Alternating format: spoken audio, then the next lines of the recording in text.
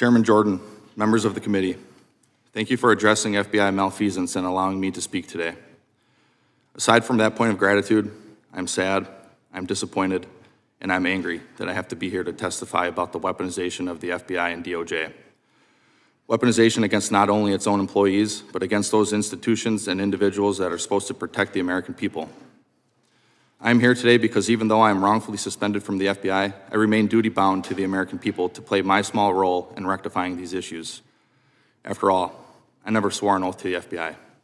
I swore an oath to the Constitution. I've served my nation and community my entire adult life, first in the United States Army, then as a police officer, and lastly as an FBI Special Agent.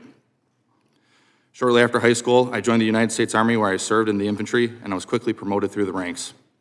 I deployed to both Iraq and Afghanistan in support of Operation Iraqi Freedom and Operation Enduring Freedom. I served in the historic 101st Airborne Division.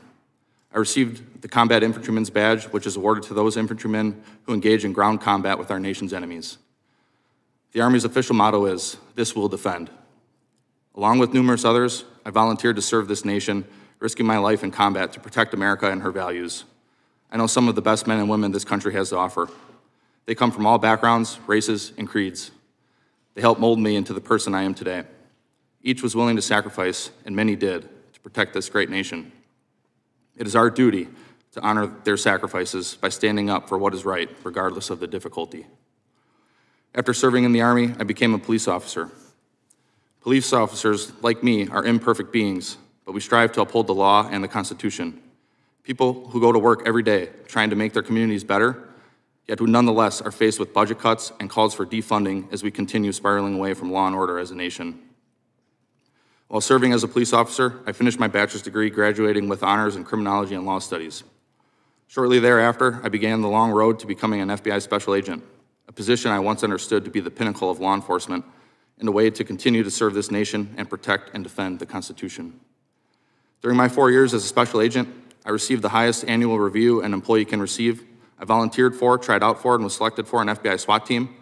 I also volunteered for, tried out for, and was selected for a new unit the FBI created.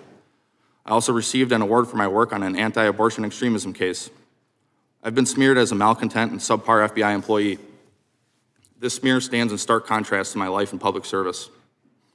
This smear campaign, disgusting as it is unsurprising. Despite our oath to uphold the Constitution, too many in the FBI aren't willing to sacrifice for the hard right over the easy wrong. They see what becomes of whistleblowers, how the FBI destroys their careers, suspends them under false pretenses, takes their security clearances and pay with no true options for real recourse or remedy. This is by design. It creates an Orwellian atmosphere that silences opposition and discussion. We know what is right to do, yet we too often refuse to do what is right because of the difficulty and suffering it incurs. I couldn't knowingly continue on this path silently without speaking out against the weaponization I witnessed, even if it meant losing my job, my career, my livelihood, my family's home, and now my anonymity. It's up to members of this committee, current and former FBI employees, and indeed all Americans to ensure that the weaponization of our own government against the people comes to an end, no matter the personal cost. As James Madison prudently opined, in framing a government which is to be administered by men over men, the great difficulty lies in this. You must first enable the government to control the governed, and in the next place, oblige it to control itself.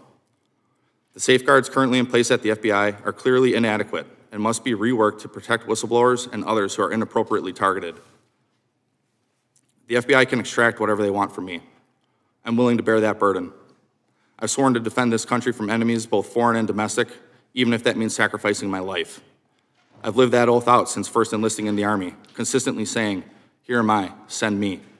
My oath, however, did not include sacrificing the hopes, dreams, and livelihood of my family, my strong, beautiful, and courageous wife, and our 4 sweet and beautiful daughters who have endured this process along with me. In weaponized fashion, the FBI allowed me to accept orders to a new position halfway across the country. They allowed us to sell my family's home. They ordered me to report to the new unit when our youngest daughter was 2 weeks old. Then, on my first day on the new assignment, they suspended me, rendering my family homeless.